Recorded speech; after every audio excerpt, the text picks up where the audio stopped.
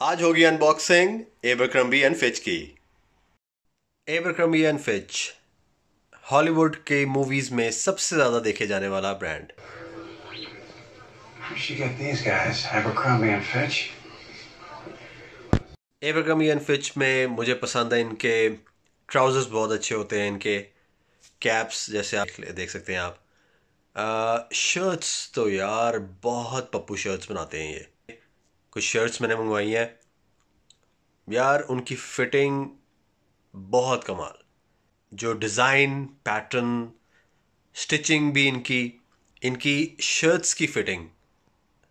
ये कुछ ब्रांड्स हैं दो चार जो कि क्वालिटी में कॉम्प्रोमाइज़ नहीं करते। कंफर्ट की कंफर्ट है, क्वालिटी की क्वालिटी, और आपके सही पैसे वसूल करवाते हैं ये ब्रांड्स। थोड़े से एक्सपेंसिव होते हैं लेकिन एबरक्रम्बी का ये फ़ायदा है कि जब इन पे सेल लगती है ना तो ये 80% तक चली जाती है। यानी आपने अगर 100 रुपए की कोई चीज़ जो थी वो 20 रुपए की हो जाती है।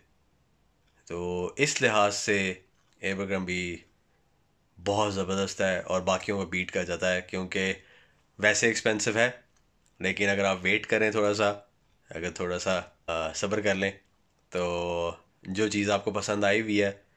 मुश्किल है, मुझे पता है बहुत मुश्किल होता है, बंदा दिल कर रहा था यार बस मैं फ़ौरी तौर पे ले लूँ, लेकिन अगर आप वेट करें तो सेम चीज़ जो है वो 70% 80% तक भी चली जाती है सेल पे। एक दफ़ा इनकी शर्ट ली है, आप पहनेंगे, आप बाहर जाएंगे, लोग देखेंगे आपको, बाकायदा वो पसंद आएगी लोगों को और दाद मिलेगी।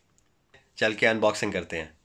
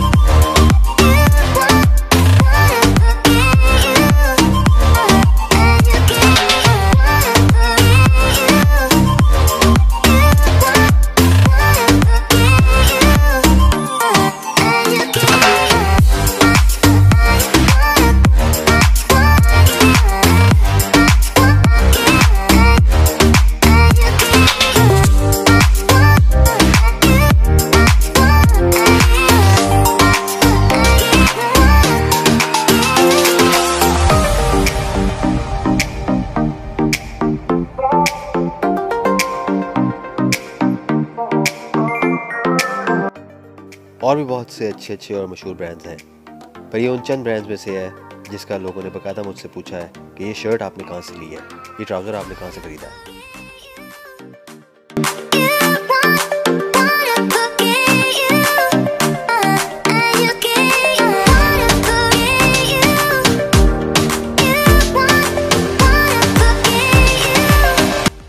डिफरेंट ब्रांड्स का डिफरेंट स्टाइल होता है और एबरक्रम्बी का है स्मार्ट कैजुअल।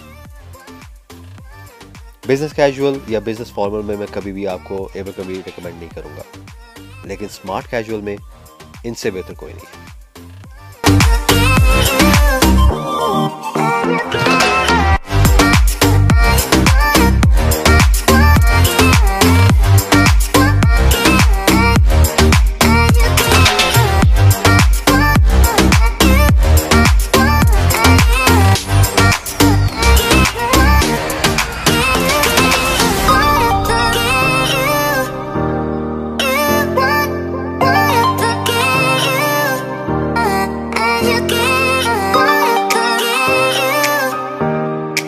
एबरक्रम्बी की एक और ख़ास बात, इनकी टी शर्ट्स और ट्राउज़र्स का कपड़ा बहुत नरम और मुलायम होता है।